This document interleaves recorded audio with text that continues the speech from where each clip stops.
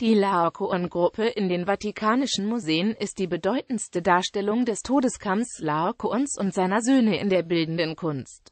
Das Werk wurde bereits von Plinius dem Älteren besonders gelobt und erlangte nach seiner Wiederentdeckung 1506 große Bedeutung in der europäischen Geisteswelt. Die Skulptur der Bildhauer Hagesandros Polydoroso und Athenadoros aus Rhodos ist nur in einer Marmorkopie aus der zweiten Hälfte des 1.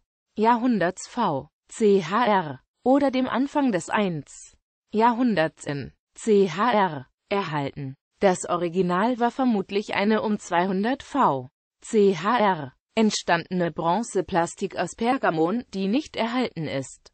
Die Marmorkopie aus römischer Zeit wurde am 14. Januar 1506 von Felice de Fredis in seinen Weinbergen nahe den Ruinen des Goldenen Hauses Neros auf dem Esquirline in Rom wiedergefunden.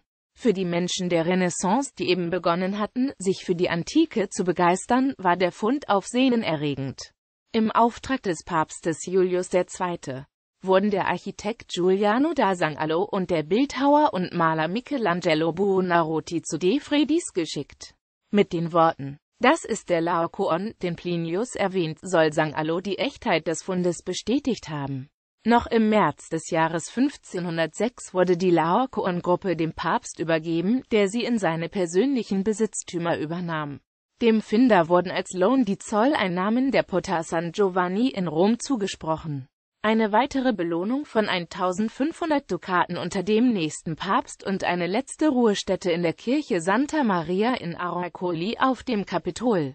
Seitdem befindet sich die Gruppe in den Vatikanischen Museen in Rom, mit einer kurzen Unterbrechung zwischen 1798 und 1815, als sie sich nach Abschluss des Vertrages von Tolentino als Kriegsbeute in Paris befand.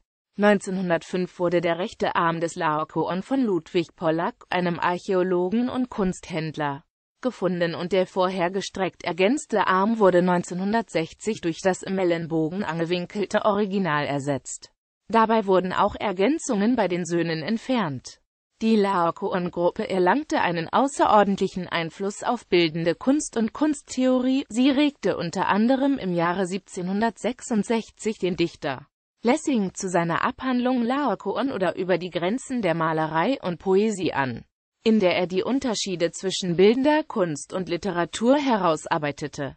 Auch Johann Joachim Winckelmann und Goethe beschäftigten sich in eigenen Arbeiten dezidiert mit der Laokoon-Gruppe.